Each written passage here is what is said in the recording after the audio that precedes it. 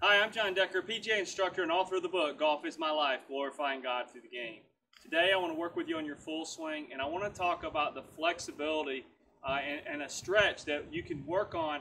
This is something that you can actually do out on the golf course. You can do before your round. I would recommend, obviously, before you go out on the golf course, that you properly warm up. But sometimes it's not realistic. Maybe you're coming from work and you get to the golf course 15 or 20 minutes before your group's going out, so you don't have an opportunity to properly warm up. Or if you're in the middle of a round and there's a delay, maybe a rain delay, or you're waiting on a group in front of you, sometimes it's good to have a stretch that you can do, especially if you feel yourself getting tight. One of the big things, and this is especially for men struggle a lot with their core flexibility. Also, I see a lot of women when they swing, they tend to slide, and a lot of people will slide when they go back. What you're actually trying to do is you're trying to stay connected to the ground, you're trying to keep your lower body stable, and you're trying to turn your upper body back behind the ball so that will create the coil. It's kind of like wringing out a washcloth. A great stretch for this is to take your left hand, put it out in front of you just like this. I'm going to take my right hand and put it underneath. I'm going to tilt my shoulders like I normally would, and I'm going to turn my back and shoulders just like this. Now my left arm is only going to right here.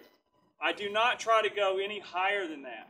So it's not about how high the arms go, it's about stretching. So imagine someone pulling my arm this way. Now notice when I do this, I'm not moving my head. That's one of the biggest mistakes I see people make with this stretch. So if you're going to do this stretch, you need to first of all do it in front of a mirror.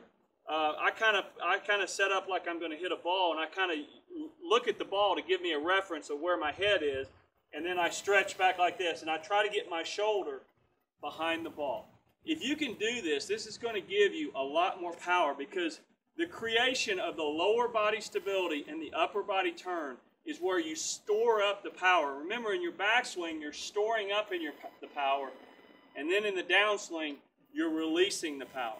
So now what I'm going to try to do is I'm going to try to go ahead when I swing back, and I'm going to try to visualize that I'm doing my stretch, but I'm actually going to swing the club now when I hit the shot.